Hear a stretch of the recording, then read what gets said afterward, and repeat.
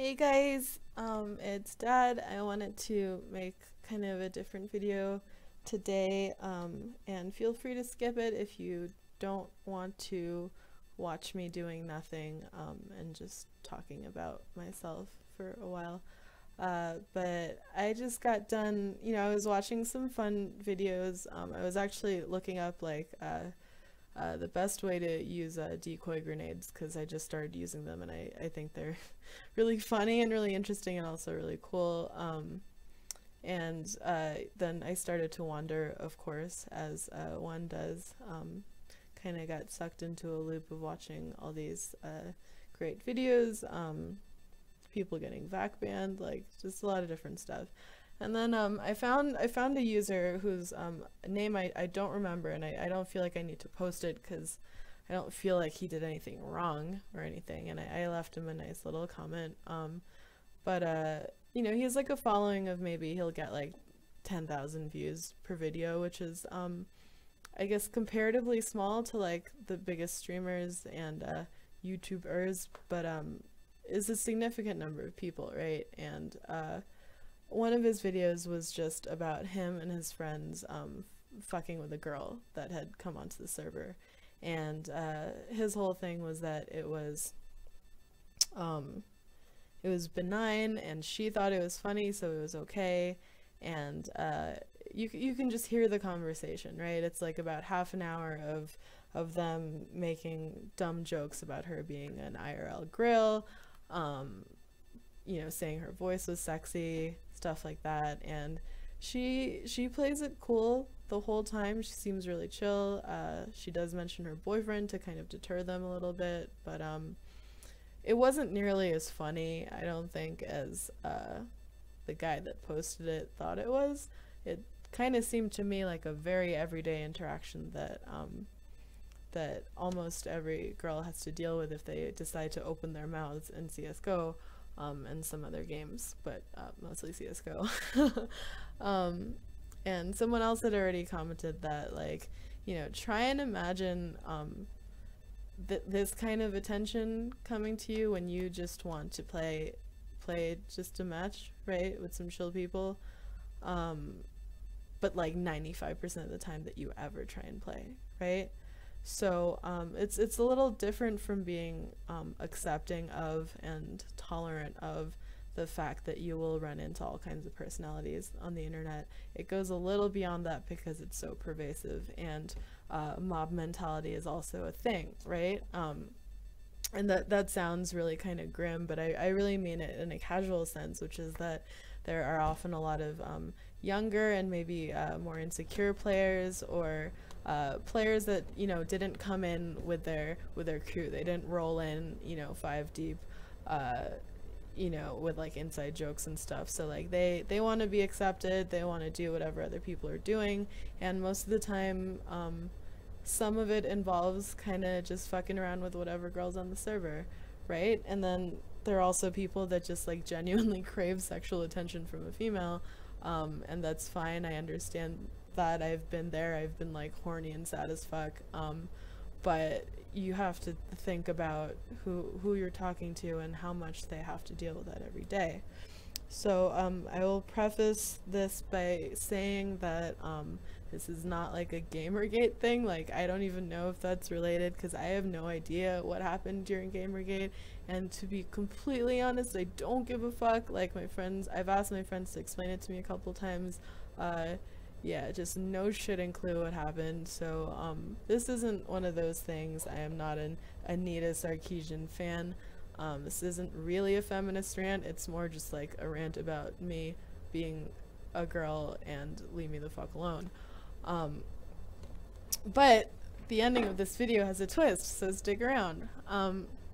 The other night I was drinking, which I think I've mentioned a few times is like a newish thing for me. Like, I drink a ton in college. I got it all out of my system. I drank a ton in high school.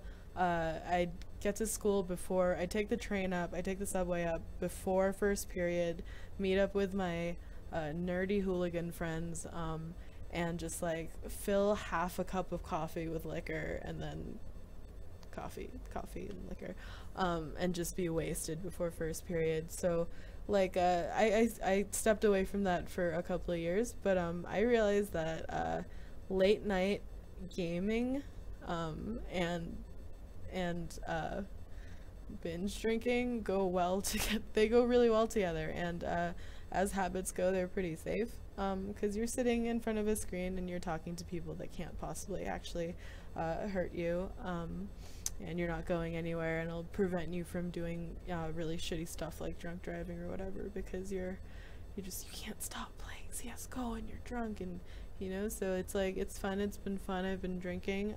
I signed on to the server the other night. I think it's like 2 or 3 nights ago, where you could immediately tell as soon as you entered, from the voice chat, that at least 3 or 4 of the guys knew each other, either in real life or they played together frequently. I don't think they were part of an actual clan or anything, but they were very familiar with each other, and they were just having a great time, the way that I have a great time when I'm playing with my friends. You do get kind of a sense that shit's great, because you got backup, you got your buddies in there who get you, that if you say something, one of them's gonna at least be nice enough to laugh about it, so that you don't feel like a fucking idiot. So I don't blame them for any of that, but I got the most vicious knee-jerk hate that I've gotten in a really long time, which is, along the lines of, okay, the first thing, I don't know if this is a meme or just it's just something that pops into guys' heads, because they can't see me, right, is your voice sounds fat, which in my case might be true, because I have a very kind of a low voice sometimes, and I'm also very nasal, so I mean, sometimes I'll argue and be like, how do you, what does a fat voice sound like, whatever, kind of try and logic them out of feeling smart, but I wasn't in the mood to do that, so I kind of just kept my voice really low, just modulated any flashes of annoyance I might be feeling. It got worse. It was, just gonna fuck you and your mother, you worthless slut, whatever, things like that. I bet you're ugly. All negative things, right? It wasn't positive sexual trolling. So I decided to try something different, which I've never done before. Normally I make a point of, it's happened a couple times in TF2, and I always make a point of following that person to whatever team, because TF2 doesn't have all talk turned on by default on Valve servers, so I'll follow them to their team specifically to make a point that hey, we can keep talking about this bullshit if you want to. Sometimes I'll just quit if I feel like I'm not in the state of mind to deal with that. Because I wouldn't say that I'm the most insecure person, really, and I'm very open talking about issues my body has had, issues that I've had with drugs or exercise or sex, things like that. I'll talk about whatever, and it's generally not for attention. It's more just that I really love talking about myself, and I also find the human body to be disgusting and hilarious and worth talking about, right? So I'm really open about that, so I may be a little bit more tolerant than some people are when I get that kind of trash talk, right? I'll be very flat-footed and be yeah, do you want to talk about my weight loss regimen? I can tell you about the things that have worked for me, and a lot of the time the guys get kind of heated up, and then I'll make fun of them for having a hysterical voice or whatever, kind of turn around the whole girl thing on them. Anyway, it's boring. I'm not some master of wit, but I can hold my own when that shit happens, or I'll go be upset somewhere else where they can't see me. But that night I was drinking, I was feeling fine. I was kind of irritated that they were shitting on my feeling fineness, so I decided to try something new, and I challenged them to all come into a tiny chat with me, which, if you don't know, is kind of like Skype, but it's browser based, and anyone can turn on their camera if they want. It's a chat room, that's all it is. It's super easy to make. And I said, let me see y'all nerds' ugly faces, like, come on over, like, but it was kind of friendly, you know. I was kind of like forgiving them for being, I mean, they were being really awful. So I invited them into a tiny chat. I gave them the link in the chat, and I also challenged them to go shot for shot with me, because I knew that I could beat any of their asses at drinking, which is not something to really be proud of, given that I've started drinking like 4 weeks ago and that my tolerance has risen. But I've always been the unusual small Asian female that can drink and drink and drink and drink and drink and not vomit until the next morning when nobody's watching. So and I don't get red either, to the point that like sometimes people ask me if I'm drinking like water or iced tea. So it was kind of like a really like mild come at me bro, but also like a come hang out, right? But so when I opened it, like 5 or 6, 7 people showed up immediately, and all of them had excuses as to why they couldn't turn on their webcams, which I find really hard to believe. Some people were saying that, oh, I'm playing on my laptop and my laptop doesn't have a webcam, and it's kind of like almost all, if you have a laptop that can handle CSGO and Tiny Chat at the same time, and you've been playing well, because I've been watching them play, it probably has a webcam. It's probably new enough that it has a webcam built in.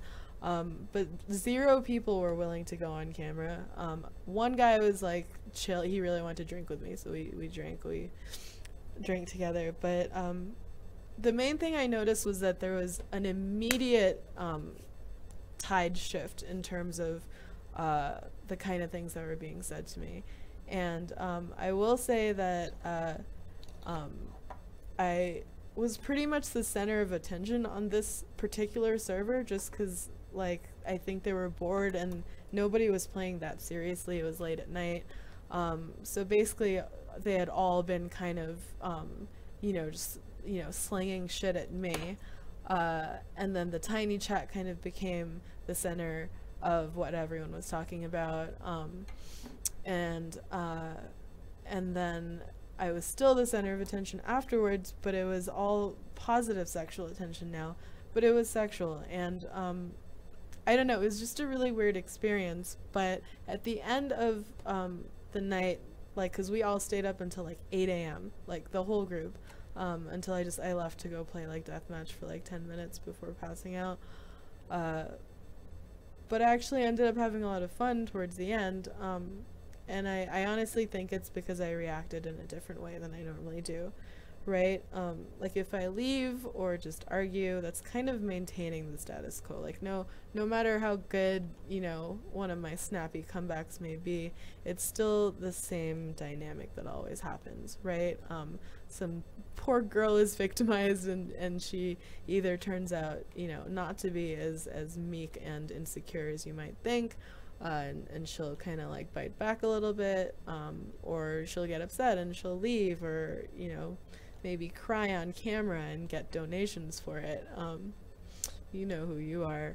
But that's the norm, and that doesn't change, right? So by kind of changing the script a little bit, which I think anyone can do, and I don't think I like invented anything amazing or anything, but by kind of shifting the tone, right, to being kind of challenging but also friendly, things changed like really drastically. But at the end of the day, I was still getting that same fucking like gendered attention that sometimes I literally just mute everything, even though that kind of hurts me because I can't hear footsteps. I can't you know, be very alert and cognizant to what's going on. Sometimes I just have to mute them.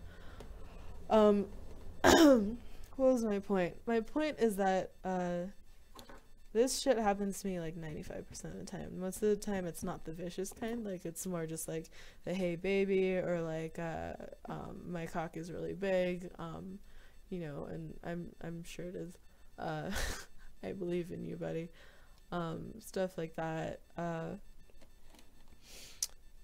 but here's the true conclusion to my story, and it's a M. Night Shyamalan twist ending, is that when I first started playing, my friends told me that the CSGO community would be a lot more brutal to me than TF2 was, and that I'd probably get more upset or have more clashes.